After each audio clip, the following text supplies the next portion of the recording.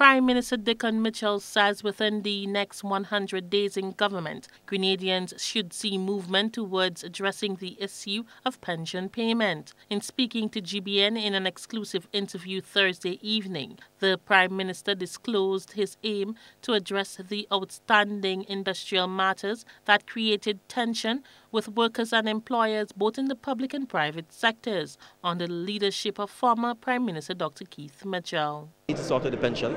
Our intention, frankly, is to have action on that within the first 100 days. So that's one of the next big steps. We really want to address the worker issues in Grenada because we think if we do that, we'll have industrial peace, we'll have goodwill, and then the productivity that we need to move the country forward will come on forward. So for the next 100 days, that's really what the focus is going to be on, cost of living.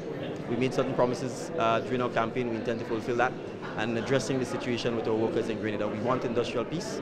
We want a climate where workers feel respected so that they can do their job, and that's part of what we want to address. Prime Minister Mitchell also indicated that changes would be made to promote productivity among employees and to enhance the services of government. He reminds the public of his promises during his campaign that no one will be victimized based on political affiliation. I really have no interest in where people's political allegiance lies. The elections are over.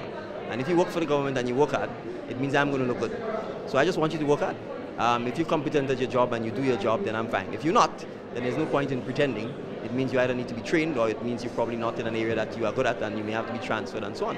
That's part of growth, that's part of development. If you're not doing a good job in a particular area and you're better suited for it elsewhere, then someone should recognize that that's part of management and be able to tell you. No point in pretending and leaving you there or simply saying that if I transfer you, people will think it's politics. So I'm not really worried about that, and I've said before the public has nothing to fear. Certainly public workers from our point of view have nothing to fear. I would not have agreed to pay back the teacher's salary that was docked if I felt it was the right thing to do. We could have simply said it's not our business, we didn't do it, we're moving on.